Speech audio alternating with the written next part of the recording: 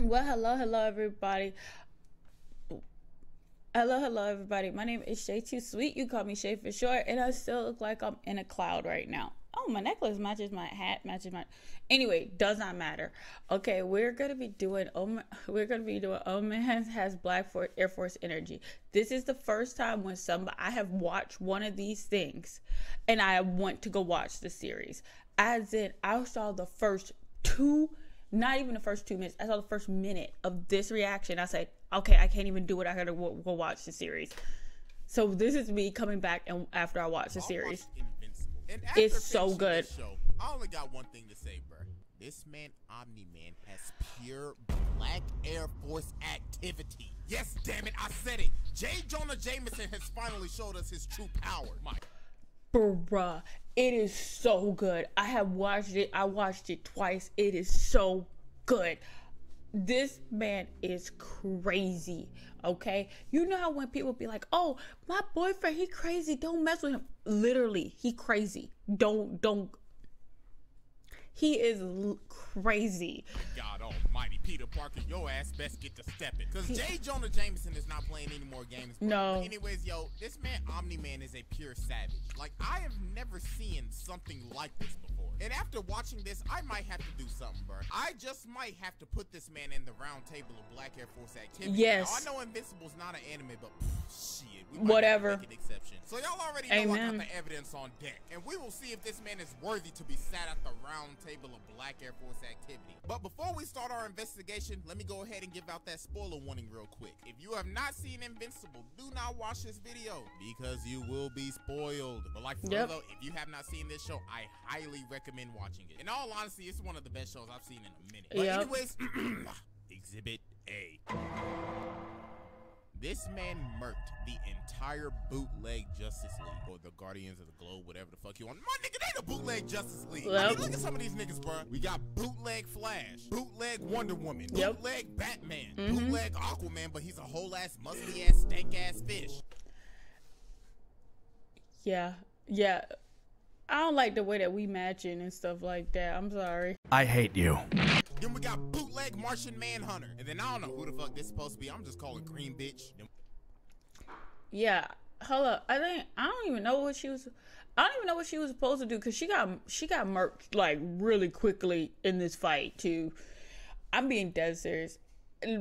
Like, we got this nigga. I don't know who the fuck this he's supposed to be. But yo, this man, OMNI Man, hold every single last one of their asses, dog. Like, look what he did to bootleg Flash, bro.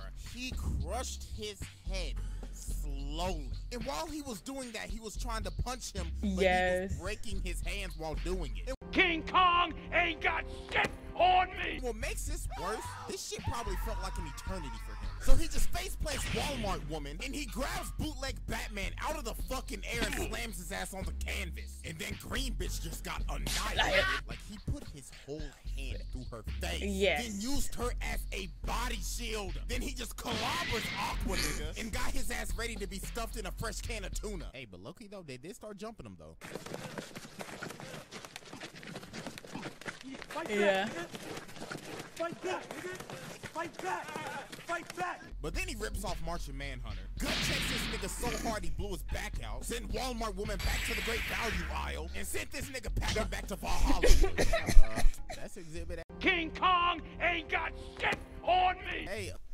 And the reason why he said that it felt like eternity is because the Flash guy said when he was talking to his girlfriend, like her actually talking to him literally feels like lifetimes. It's like it won't hurry this conversation, even though it's brief, it won't hurry the heck up. And when I say he murked everybody, this murked everybody. Everybody is dead. So was I happy? Yeah, I was very happy. Like I was very happy that he killed all of these people because of the fact of the matter is they came off very preachy. I just can't stand a superhero that always talks about like the same stuff. We get it that you're about justice, but Jesus Christ, you do not have to bore my ears off about it. We have to do the right thing. I was so happy when he killed all these people.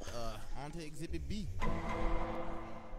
This man destroyed an entire alien civilization. So these aliens are attacking Earth and shit, right? So this man, Omni-Man, comes in, right? Makes them go back to their portal and retreat. But Omni-Man said, fuck that, nigga, y'all ain't going nowhere. So he flew through their portal to their planet and murked the entire civilization. And he did this shit in like the matter of seconds. And to top it off, bruh, they literally made him a portal so he could leave and go back to Earth. But to thank him for that, he decided to drop a big ass rock on their asses, then just leave. Bro. And the thing is, bro, in this episode, he said something that should have sent off red flags for like everybody. Okay, just to, you know what, it sounds like I'm caping for him, but just to say this is their third time invading Earth. Like literally they invaded Earth, they realized they were allergic to something, like they were allergic to metals, left, came back with bracelets to stop the allergicness, left, came back. This is their third time. First 2 times he let his little friend, his kids trying to deal with it. Third time he's like, this is the third time you done came here. Now I want everybody to think about it. How many times, okay, people who have parents that love and care about them, how many times your parents got to repeat themselves before that eye go up and the eye start twitching? I know for my mama, it was not 3. For my dad, it was not 3. Wrong answer! You had one good one and a half of a bad one. And then it better been to have done. Like, I'm just being honest this here. So they had 3 times. They tried this man 3 times. First 2 times, I think he was like still like trying to recover in the hospital. Third time, he said, y'all done came here 3 times. I'm tired of this crap. Understand, Earth isn't yours to conquer. This man said Earth isn't yours to conquer. So in my head I was like, wait a damn minute, something ain't right here. But Lord have mercy, bro. This shit was just getting started. But before we go into Exhibit C, our final exhibit, we're gonna take a little detour real quick, because we got a little special exhibit. So without further ado, let's run Exhibit S.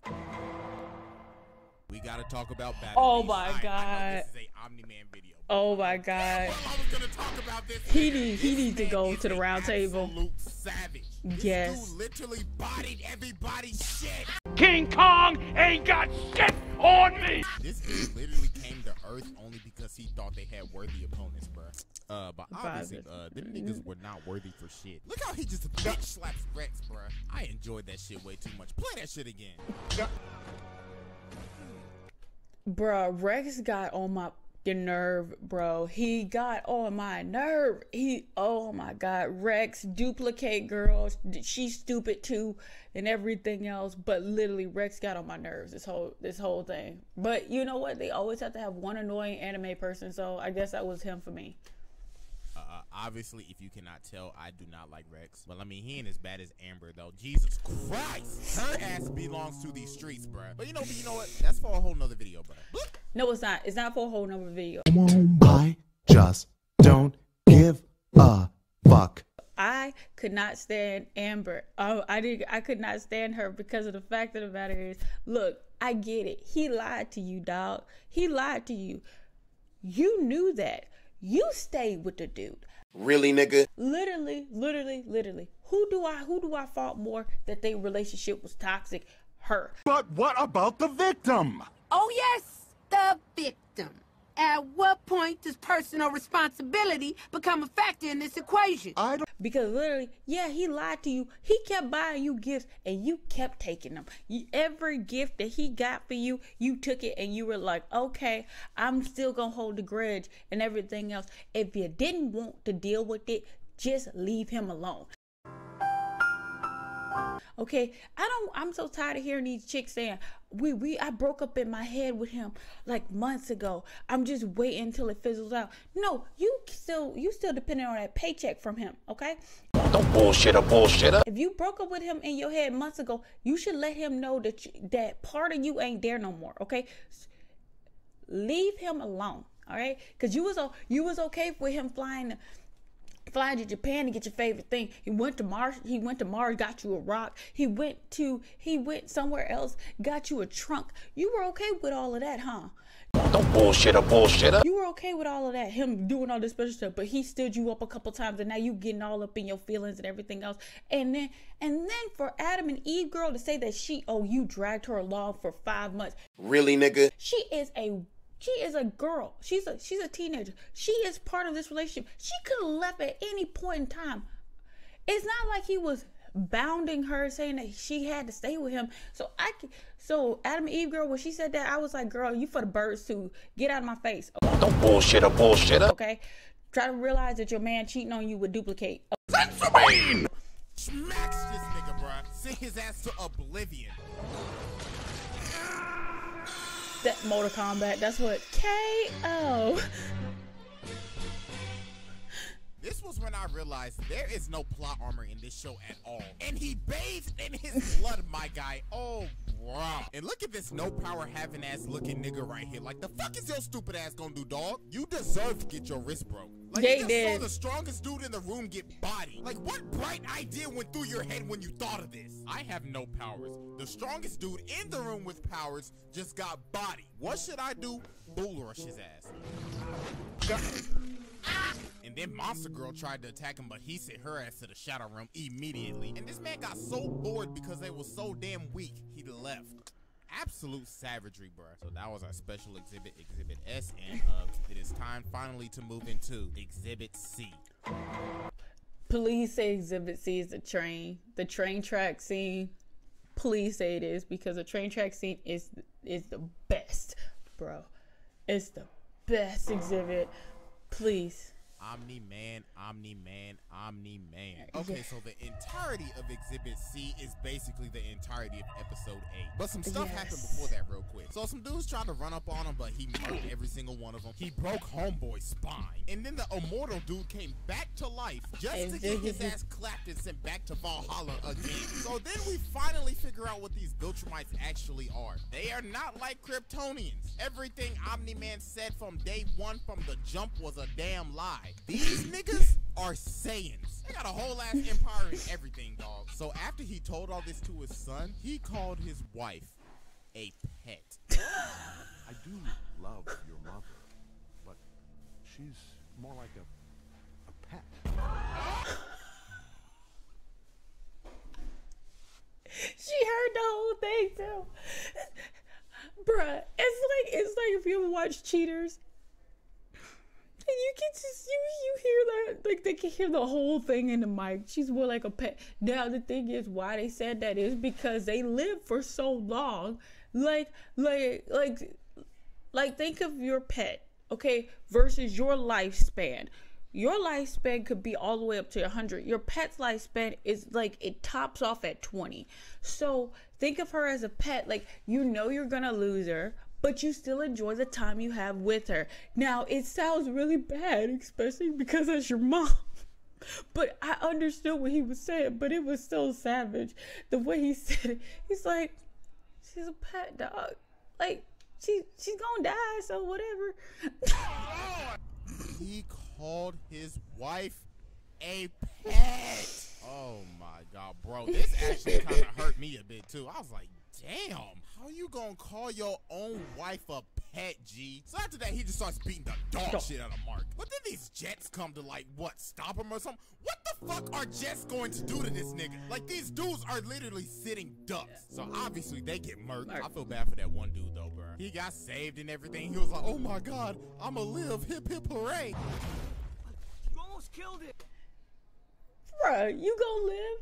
Dude, I'm sorry. You black. This is not even a horror movie, but you black. He about to die.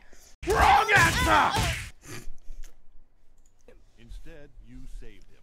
So much effort. Hurt. For what? Bro. Hey, yo, alright. King Kong ain't got shit on me! Peter background character 985C, man. Then he decks his ass all the way to the city. And then, oh, bro. This is the part. The goddamn train. I'm not going to cap. When I first saw this scene, I started screaming, dog. He used him as a meat shield. Literally killed everybody on that train. Oh, bro.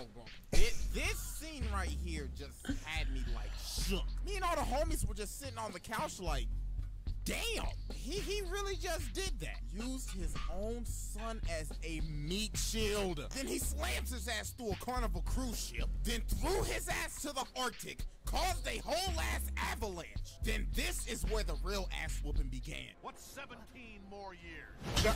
Excellent. I've broken both your body and your spirit. I can always start again. Make another kid. This man really said, I could always make another kid. Oh my God. How do you tell your son that? Then he just ground and pounded his face until he turned his face into a goddamn piece of meatloaf. And then obviously, of course, we get our world famous meme. You're fighting so you can watch everyone around you die. Think, Mark. Woo. Jesus Christ, bro. Okay, y'all, I'm gonna have to make an exception. Omni-Man will be the first outside anime character to enter the round table of Black Air Force activity. I can't deny this. This is pure savagery on another This level. is beautiful. Hell, you know what? All that battle beast in that hole too. My God. Yo. This But is anyways, beautiful. So, man, Invincible, this show deserves all the praise, man. I was not expecting this. I thought it was gonna be just a generic ass superhero show. But my God, man, It was beautiful. blew that out the water. So, man, I can't wait for season 2 and 3. Bruh, I'm gonna tell you, this review is gonna be long, and I don't even care. This show was gorgeous, and he didn't even talk about everything else he did. He sent his son through a building and had him try to save a mom and a little kid, and then he just like F that, dropped the building on his son. His son comes up holding the hand of the mom. It's ripped off. It is beautiful. I love Excellent. I've broken both your body and your spirit. it. Oh my God, when I watched this, it was a mind blown. It was so good for me.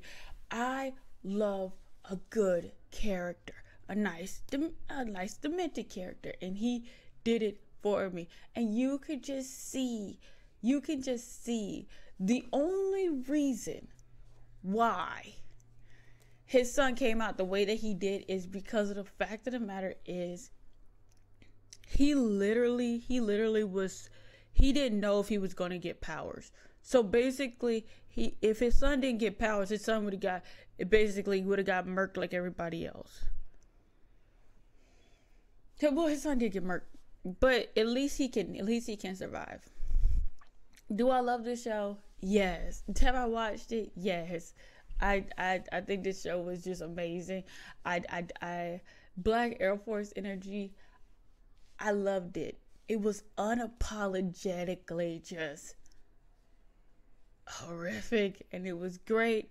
It was great. You can show the brutality of an anime without having to resort to the big R word. He just killed everybody, and it was beautiful, and I loved it. Oh my God, Black Air Force energy. Like, okay, my name is Shaytosweet. You call me Shay for sure. You can tell what I really love an anime. This is not an anime. This is a cartoon, but I really loved it. And I'm telling you, if you have not watched it, he did not even scratch the surface about how much stuff Omni-Man did. I'm telling you, Omni-Man is the truth. He's a GOAT in his own right. And I cannot wait until it comes out with season 2, because I'm going to be hopping on that stuff really quickly. Like a thought when she thinks she heard about a rapper coming to town. That's how fast I'm going to hop on it. But again, my name is Shaytosweet. What the heck was that? Shaytosweet. Shaytosweet. You can call me Shay for short. And like my grandmother always says, so long.